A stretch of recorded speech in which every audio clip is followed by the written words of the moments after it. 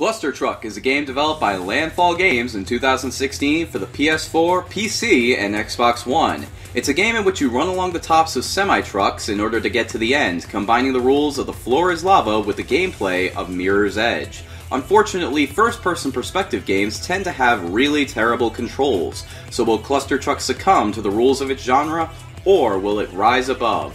Let's find out in my mighty review of Clustertruck.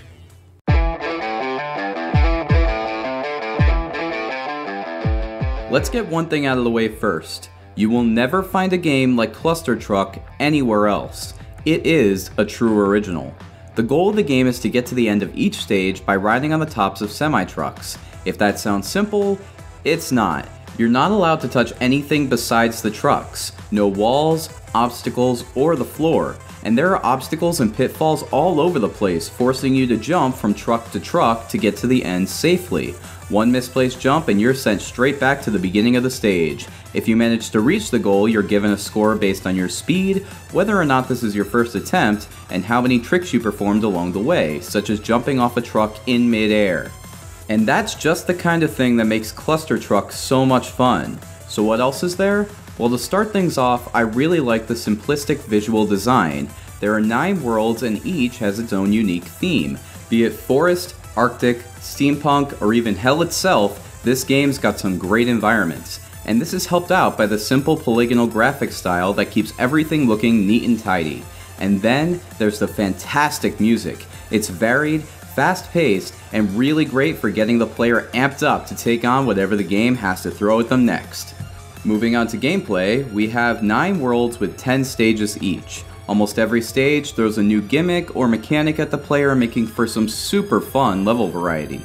Everything loads almost immediately, which is good because anyone playing this game is sure to die a lot. And that's not a bad thing since this game thrives on its gameplay style of if at first you don't succeed, try again. And again, and again. Over and over until finally beating the level. And if a level is too difficult, the player can always use the points they've earned to purchase new abilities in the shop. 2 upgrades can be activated at a time, and while some are certainly more useful than others, the only real downside is that some of them don't have proper descriptions. For example, this one says I can do a mid-air flip, but it doesn't tell me what that means in-game. So I give it a shot and didn't notice a difference, so I honestly have no clue what it does. Still, I got to the end of the game using nothing but slow-mo and double jumping, so this wasn't a major issue. That being said, this game does have major issues. A lot of them. First, the game is completely physics-based, but the physics aren't exactly great. I mean, the trucks move fine, but certain things just don't make sense. For example, if you fly into the back of a truck and jump against it, your character flies into the air. But if you jump off the side of a truck, you gain a ton of forward momentum? I'm not sure why this happens, but it can really screw up an otherwise perfect attempt at the level. Plus, the trucks and certain obstacles have randomized paths, leading to some frustrating deaths. While everything does follow a similar path throughout the level, their exact direction changes slightly with each new level attempt. And with this many trucks flooding the screen, this can mean chaos and occasionally no-win scenarios for the player. Also, your character has no body. This isn't too bad since the game is in first person, but I have no way of knowing how big the character's hitbox is.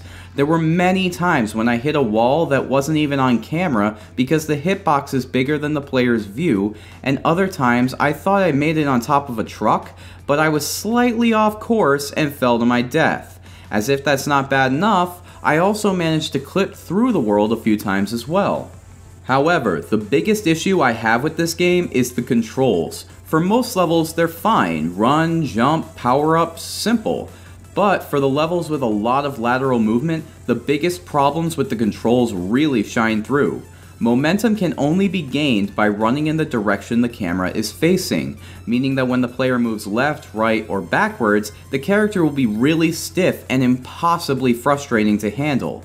Thankfully, levels that require this kind of movement are few and far between, but I spent 7 hours playing through this game, and 2 of them were strictly on the final level. If that doesn't indicate a design problem, I don't know what does. I'm sure these controls are fine on the PC where the more precise mouse can move the camera easily, but on a console it's a complete pain in the ass. Oh, and the final boss needs checkpoints. In the end, I had a lot of fun with Clustertruck. At its best, it's fun, fast-paced, and just a blast to play. But at its worst, it's frustrating, rage-inducing, and very poorly designed. But with the fast pace and the lack of loading screens, I can't say that those moments of frustration really lasted for a long time. In fact, if they were to add in PSVR support or the level editor from the PC version, I'd be more than happy to jump right back in. So with that being said, my final score for Clustertruck on the PS4 is 7.5 truck nuts out of 10. It is a really fun game, but at the same time, I don't think it's worth the price of anger management therapy that it comes with. So, with that being said, I hope you enjoyed this review. If you did, be sure to leave a comment down below and let me know what game I should review next. And be sure to subscribe to see more Mighty reviews and next week's Nifty recipe based on this game. And as always, have a mighty nifty day today.